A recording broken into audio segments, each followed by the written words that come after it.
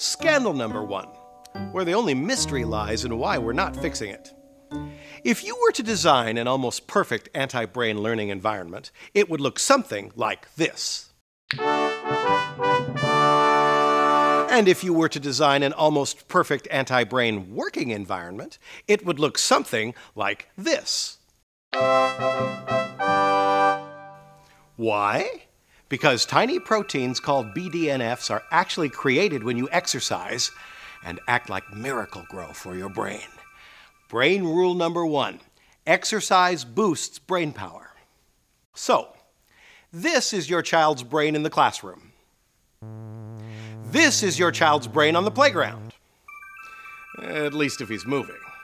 And likewise, this is your brain at work. And this is your brain walking to work.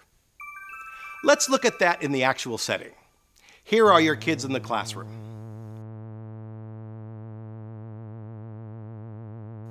And here are your kids on the playground.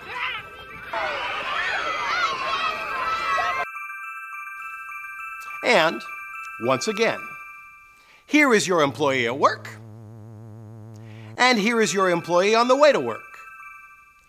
The problem lies in the fact that we measure distance today in terms of the space between the refrigerator, bathroom, and couch. Says Robert Hutchins, "Whenever I feel like exercise, I lie down until the feeling passes." Our ancestors, on the other hand, walked an average of 12 miles a day, and hence the brain developed as a survival organ that was designed to solve problems in an unstable environment in almost constant motion. If our ancestors had laid around, well, let's just say that evolution didn't favor the sedentary types. So, what are we to do? Well, if I were an employer, I would want this brain working for me instead of this one. Wouldn't that just be good business? Motivated employees who are more productive, since exercise aids all areas of executive function, like concentration, impulse control, foresight, problem solving. We'd get employees who are more creative, and equally significant, employees who are healthier. Do you know that Starbucks actually spends more on healthcare costs than they do on coffee beans? What if we could cut those costs by having healthier and happier employees?